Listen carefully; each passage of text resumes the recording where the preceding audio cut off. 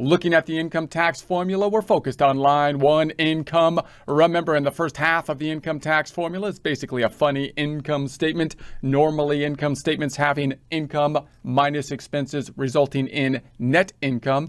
Here we have income minus various deductions resulting in taxable income. With the income line item for taxes, we want it as low as possible, therefore looking for things that we might be able to exclude from income.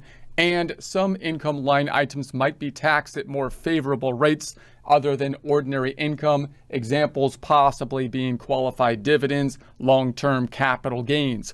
This is the first page of the Form 1040. We're looking at line number 8, which has an attached schedule, which is the Schedule 1. This is the Schedule 1, additional income and adjustments to income. We're looking at line number 2, related to alimony received. Okay, so first thing we want to note with the alimony is there basically have been changes to it over time. Whenever there are changes to the tax law, often the problem is that you have to make the change from one point going forward because you don't want to retroactively mess up things that happened in the past. So what happens oftentimes is a law is made, it's put in place, people make plans based on that law, and then when you want to change it, possibly simplifying the code in the future becomes difficult because if you... First, a word from our sponsor. Yeah, actually, we're sponsoring ourselves on this one because apparently the merchandisers, they don't want to be seen with us. But that's okay, whatever, because our merchandise is better than their stupid stuff anyways. Like our Crunching Numbers is my cardio product line. Now, I'm not saying that subscribing to this channel, crunching numbers with us, will make you thin, fit, and healthy or anything. However, it does seem like it worked for her. Just saying. So, subscribe, hit the bell thing, and buy some merchandise so you can make the world a better place by sharing your accounting instruction exercise routine.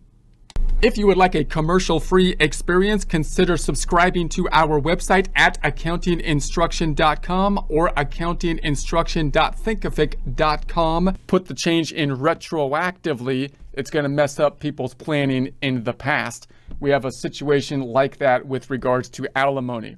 So alimony payments have undergone significant changes with respect to federal income tax laws, especially after the Tax Cut and Jobs Act, the TCJA of 2017.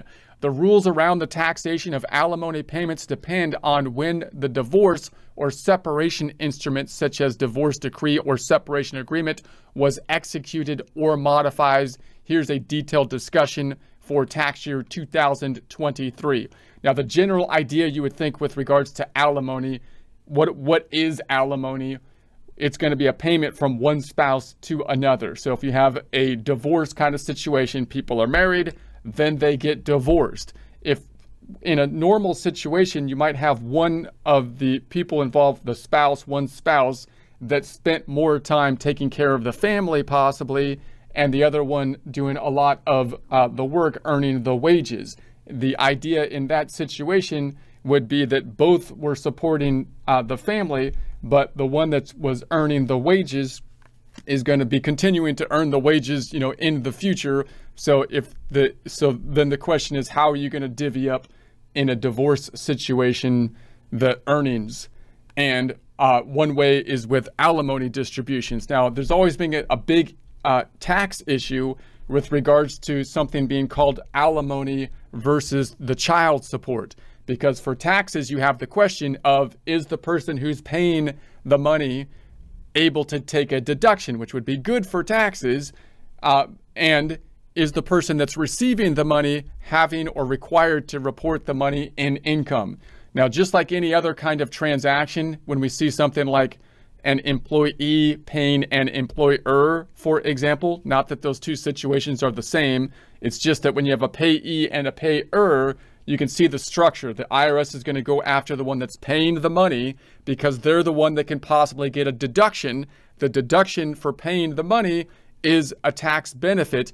And they're going to want then the other person that's receiving the money to have to record it as income, they're going to pressure the payer to rat out the person that received the money so that the IRS makes sure they get their money from someone. In an employer-employee situation, for example, the employer wants to deduct the wages they pay to the employee, and to do that, the IRS requires them to file a Form W-2 and actually do withholdings so that the IRS knows who got the money, so that the IRS says, you're okay with that deduction as long as I can go after the recipient. So are they going to do that same thing in a divorce situation? One spouse is paying the other. The question would generally be, does the one paying get a deduction? If they did, you would expect the symmetry to be that the one receiving would have to report it as income. And so that would be bad for the recipient and good for the one that is paying. Now, for child support, they basically came up with the idea that we're not going to do that. We're just going to stay out of it. But for alimony, they said they were going to do that. Basically, that was the old law, which made, I think, the divorce settlements a bit more complex, because now you have to take into account the complexities of deduction situations. And so I think they might have made a good idea here to just remove the tax situation on both child support and alimony, so you don't have these games that are played between allocating something between child support and alimony. However, if the agreement was made before the change was made, even if it was a good change, then you don't want to retroactively go back and do that and adjust those agreements, because they have already taken into consideration the tax implications between alimony and child support.